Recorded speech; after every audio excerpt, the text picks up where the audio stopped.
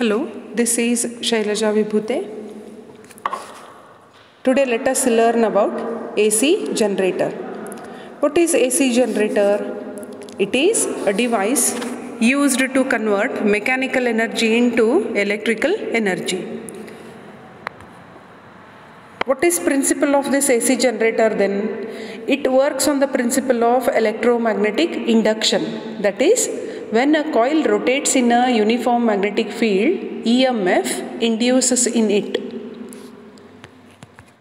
Based on the mechanical energy provided used to rotate the coil, there are types of generators. Let us see the first one, that is hydroelectric generator. These are the generators in which coil is rotated by using water falling from a height. The next one, thermal electric generator. These are the generators in which coil is rotated using steam. Then third type is nuclear power reactor. These are the generators in which coil is rotated using steam. This steam is produced by heating the water using nuclear fuel. Now let us take AC generator and let us see what it consists of. That is construction of AC generator. This is block diagram of AC generator.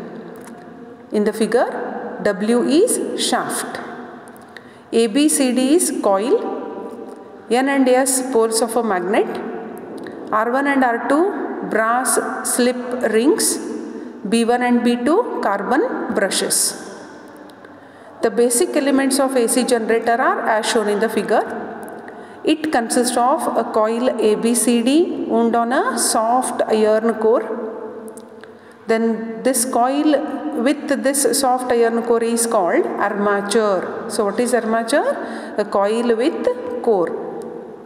The ends of the coil, these are connected to two rings, R1 and R2. You can observe it in the diagram. See, this is end of one coil. Here one ring is connected, means this end of the coil is connected to another ring, that is R2. Okay. Then armature and slip rings are supported on a shaft W. N and S are the poles of powerful horseshoe magnet which provides magnetic field perpendicular to the axis of rotation of the coil. Then brushes B1 and B2 are permanently in contact with these slip rings. Let us see working of this AC generator. When the coil is rotated in the magnetic field, it cuts the field lines and hence magnetic flux linked with the coil changes. So as we know this one, when there is change in magnetic flux, EMF induces, hence current induces in the coil. The direction of induced current can be determined using Fleming's right hand rule. And the polarity of induced EMF changes for every half rotation of the coil. During each half rotation of the coil, the EMF increases from 0 to maximum and then decreases gradually from maximum to 0. The current is also found to vary in the same manner. The output is taken across the brushes. When the magnetic field and the speed of revolution of the coil are uniform, the EMF and hence current varies sinusoidally, and it is shown in the figure. Means what? First it is 0, then it reaches maximum, then it comes to minimum, and then it changes the direction, and again it increases to maximum, then again minimum, again changes the direction, like this. So current varies sinusoidally as shown in the figure. This is sine wave, or in AC generator whatever output current we are getting, the waveform of that current is AC. Now let us see how to get an expression for instantaneous EMF induced in a coil rotating in a uniform magnetic field. So first we have to draw the diagram. Draw one rectangular coil. Then it should be in between the magnetic field. So poles you have to show, that is N and S. Then mark the direction of the field. So in the figure, N and S are poles of the magnet. Theta is angle between the directions of magnetic field B and area vector A. Means this is theta. So in between A and B, angle theta is marked. Okay. Then next point. When the coil is rotated in the magnetic field, the flux linked with the coil varies. At any instant of time t, A cos theta is component of area vector along the direction of B. The magnetic flux linked with the coil at any instant of time t is given by phi B is equal to magnetic field into component of area vector. So it is for one turn if you write phi B is equal to, that is flux, magnetic flux is given by phi B. So phi B is equal to B into component of area vector means it is A cos theta. If there are n number of turns for the coil, then you have to multiply it by n. So you will get phi B is equal to nBA cos theta. Then but theta is equal to omega t, so expression takes the form phi B is equal to NAB cos omega t, because theta is equal to omega t. Then this omega is angular velocity of the coil at the time t.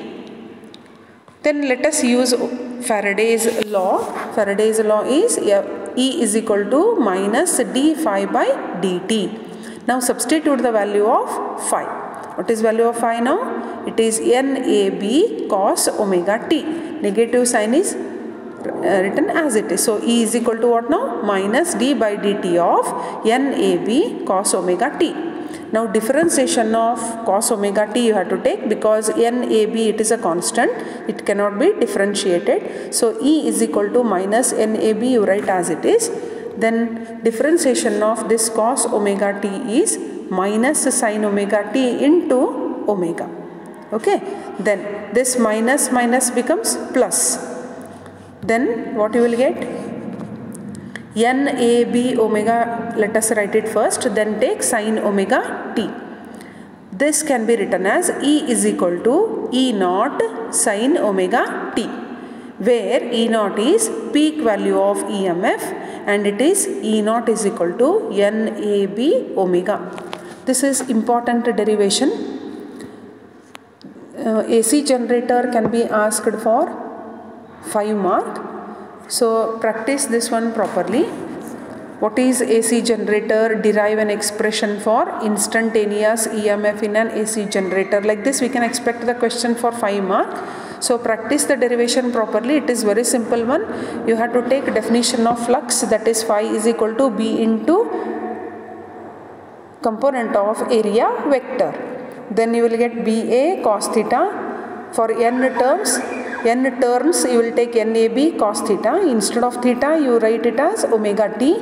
Then take Faraday's law, then differentiate it, so that you will get the final answer E is equal to NAB omega sin omega t.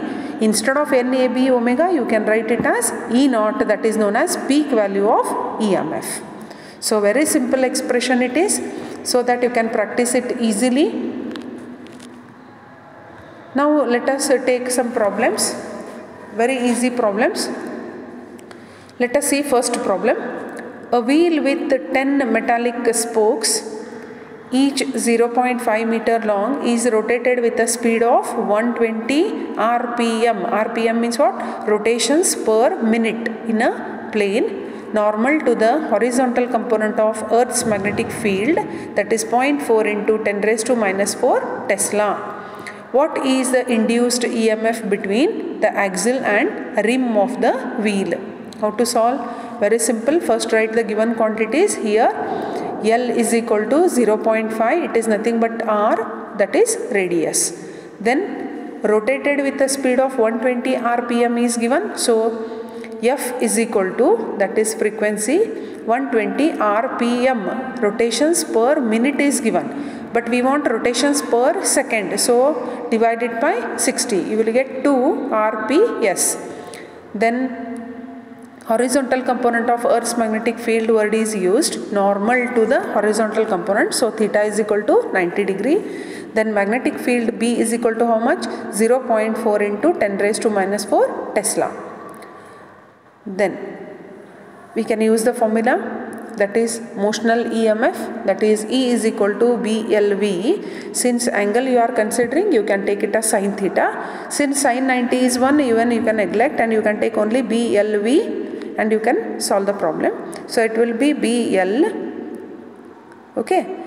Instead of V, you can take a relation between V and omega. V is velocity actually. Velocity, linear velocity can be expressed in terms of angular velocity. That formula is V is equal to R omega. Okay. So that one if you take, you will get BL R into omega is equal to what? 2 pi F. So here V is equal to R omega. One formula we have used, and this omega is equal to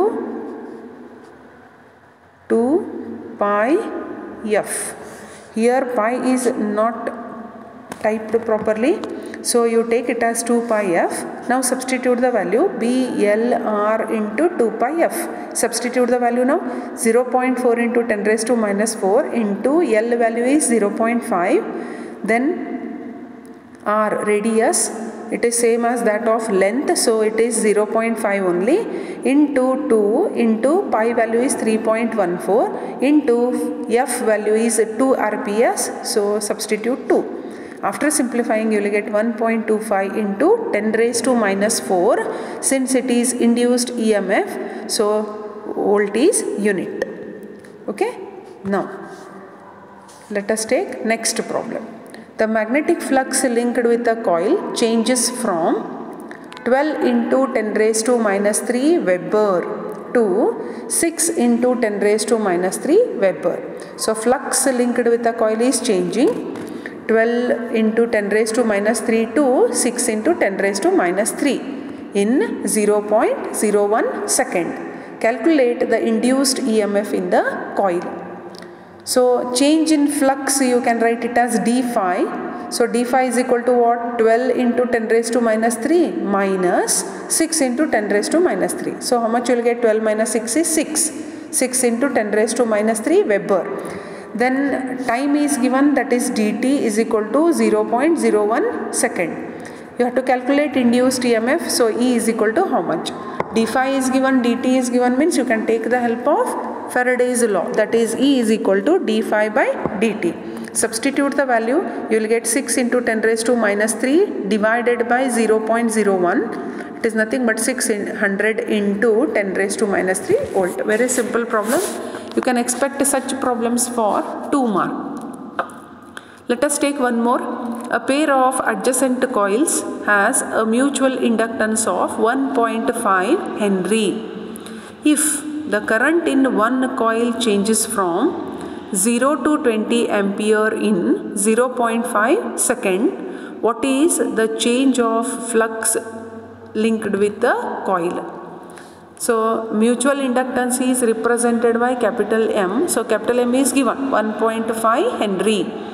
Then change in current is given, di is equal to, it changes from 0 to 20. So if you subtract 20 minus 0, again you are getting 20 ampere. Change in time dt is 0.5 second. You have to calculate change in flux. So d phi is equal to how much? As we know this one, E is equal to d phi by dt. That is nothing but it is m into di by dt. So d phi by dt is equal to what? M di by dt.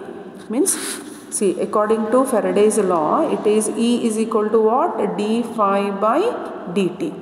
For mutual inductance, formula is E is equal to m into di divided by dt. Okay. Now you can equate these two. If you equate it, what you will get? D phi by dt is equal to m di by dt. Okay. Now substitute the values now. You will get d phi is equal to dt get cancelled. This dt get cancelled. Only m di is remaining. So m value is 1.5, di value is 20. Multiply it, you will get 30 Weber. Okay.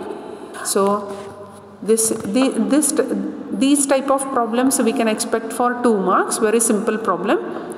You can practice some more problems. Thank you.